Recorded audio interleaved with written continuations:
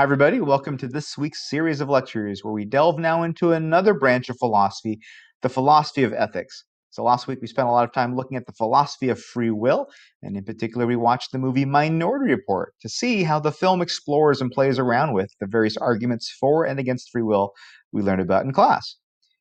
Now, hopefully you recognize that there's some ethical concerns that are also worth talking about that are raised by the movie.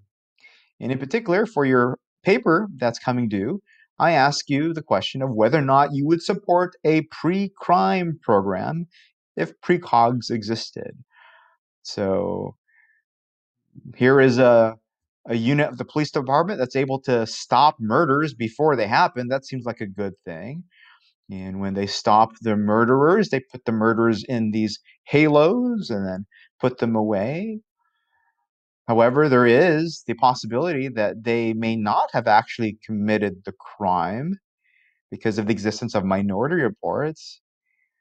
And we use precogs in an interesting fashion in order to get a sense for that future. And there's the whole idea that if their particular crime did not have a minority report, that means they really didn't have free will to commit the crime, which brings into question whether or not they're actually even morally culpable to the extent that we give them a sort of punishment. So hopefully you recognize there are a lot of ethical issues, ethical concerns that you'd want to think about before deciding on whether to support this pre-crime unit. But what exactly do we mean by ethical issues? What do we mean by ethical concerns? Every day you face a choice, whether you know it or not, that has ethical implications. There's some that are more obvious than others, like if you're walking down the street and you see children who are obviously homeless, what you do next is an ethical choice. Do you stop to help? Do you talk to them? Do you leave them alone? Do you just keep walking? Obviously this doesn't have to be with children either. This can be with anybody. There are people around the world that are in unfortunate circumstances. And to the extent that we do something or not do something about it, that's an ethical choice. So we have an intuitive sense for what ethics might be referring to, right? In the philosophy of ethics, just like with all philosophies, we're looking at asking questions. And in the philosophy of ethics, we're asking particular questions such as, what's the right or wrong act? How do I determine which actions are good, which actions are not so good, what actions are right to do, what actions are not right to do? We're also asking questions about value. What is it that we value when we make that choice? If I decide not to give money to somebody, what am I valuing there? Am I valuing my money? Am I valuing my ability to use that money for my own happiness? Am I valuing my ability to use that money for other causes? Am I valuing the hard work I put into earning that money? If I give the money to somebody, am I valuing their life over something else? Am I valuing their well-being? What should I value? These are ethical questions. But there's also a question about obligation. So something might be the right thing to do or might be more right than something else to do, but should you do it? Do you have to do it? Is there a moral obligation to do that action? Again, let's imagine we're walking down the road and we see a baby there. What we do next is an ethical issue, right? It's an ethical concern. You might ask yourself questions about what is a right action at this point. How do we know what the right action is? Is taking the baby home a right action? Is it a good action? Is feeding the baby to my dog a right action? Why would it be a wrong action? What do I value in this case? Am I valuing the life of the baby? Am I valuing my time by just me keep on walking past the baby? What do I have to do? Do I have to bring the baby home with me? Do I have to um, tell the police or the authorities, or um, am I obligated to feed the baby to the dog because my dog is starving? These are all philosophical questions that concern ethics. Obviously, we don't have to go to the extremes of babies and feeding them to dogs. to think about ethics, right? I mean, right now we're in the middle of a pandemic, and there are ethical concerns all around us with regards to how to deal and live in this pandemic. In particular, you can think about wearing masks and how divisive this issue has become.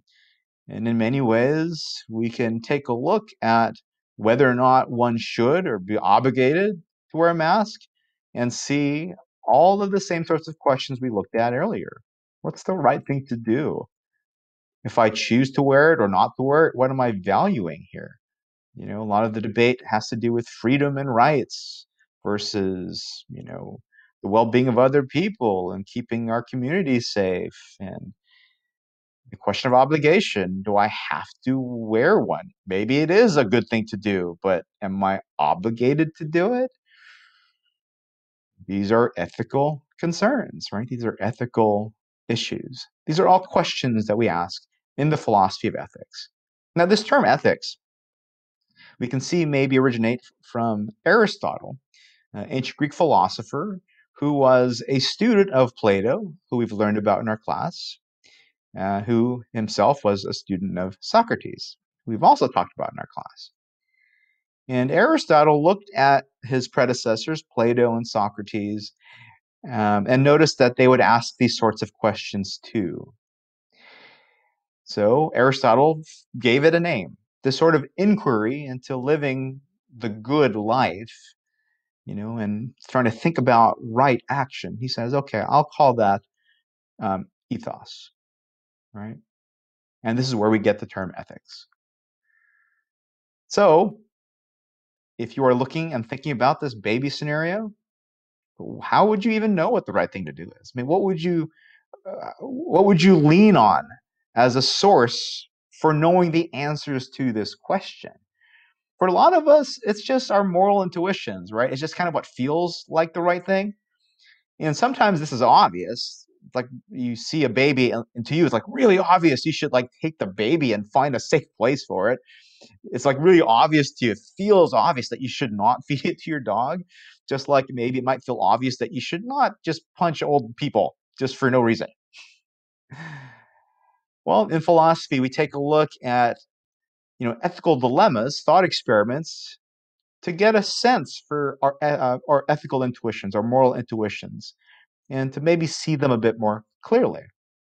This is a famous moral dilemma, an ethical dilemma. Imagine you are seeing a trolley. Now let's make it easier. Let's imagine you are seeing a train coming down the tracks, and you notice that up ahead, the train seems to be headed straight towards 5 people tied to the tracks. Now, the people are really far away from you, so you can't just like run down and try to untie them. And the train is like really loud. You can't just like yell to the person and the engineer in the train to stop. But you do notice that there's a lever that's right next to you. So you could pull the lever and divert the train away from the 5 people. But then you look down that track and you notice that there is a person, a single person, tied down on that track. Again, too far away from you to run over to untie them? What do you do? Do you allow the train to continue where it's going to run over the 5 people? Or do you pull the lever, diverting the train and just killing one person? This is the famous trolley problem, and it's often used to give students and people in general a sense for their moral intuitions. So what does your moral intuition say? What would you do instinctually? Okay, let's change the scenario a little bit. Instead of you being near a switch, right? Instead of you being near a lever, let's say there's no lever. Instead, you are walking over a footbridge, right? Where underneath the bridge is the tracks. And you notice that the train is headed right towards the 5 people. So no switch, you can't pull a lever to divert the train, but you notice that next to you is a really large man. So large, in fact, that you know that if you push the man over the footbridge, he'll land on the track and slow down the train enough to ensure that it will not run over the 5 people. What would you do? Would you just stand there and allow the train to run over the 5 people? Or would you just give the guy a little nudge? Just enough so that he tumbles over the footbridge onto the track, guaranteeing that the train doesn't run over the 5. However, yeah, you probably guarantee that that man's going to die.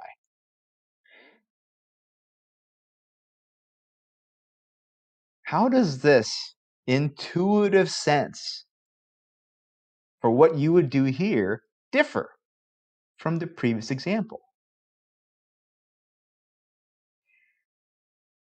If you think about it, do you have some sense of your reasoning for why you would either pull the lever or not versus push the man over or not?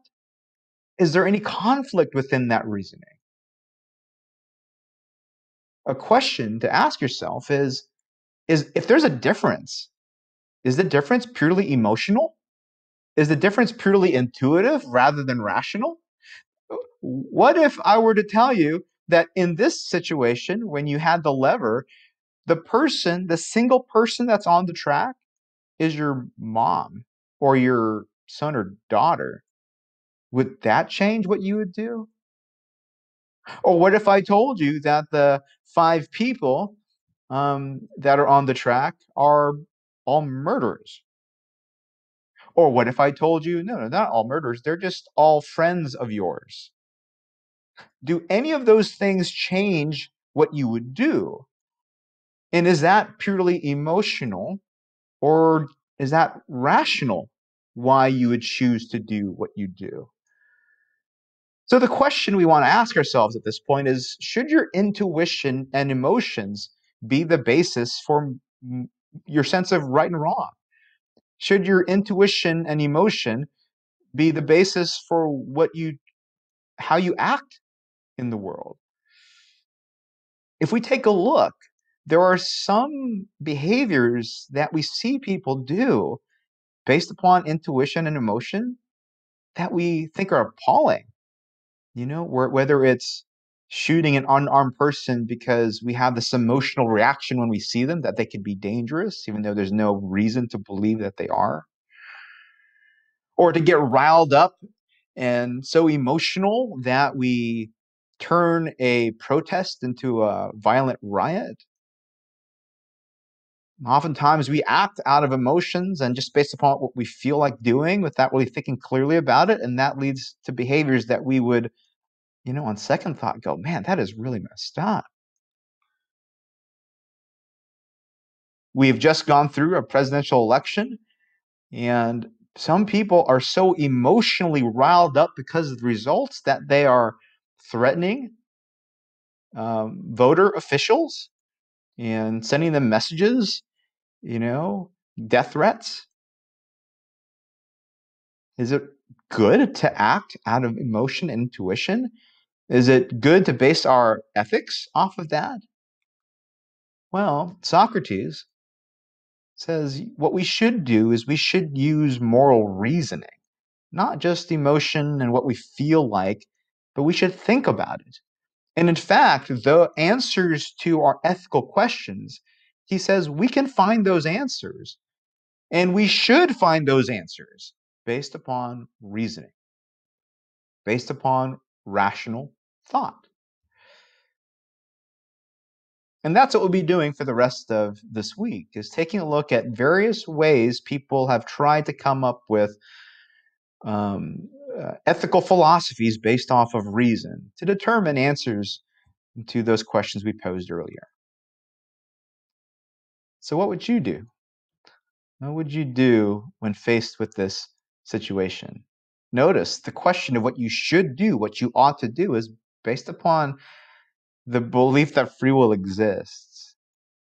What if it didn't, right? What if free will doesn't exist? What should you do? Does that question doesn't even make sense, right? If free will doesn't exist, which means, does ethics even exist if free will doesn't exist? Does ethical blame, moral blame even exist if there's no free will?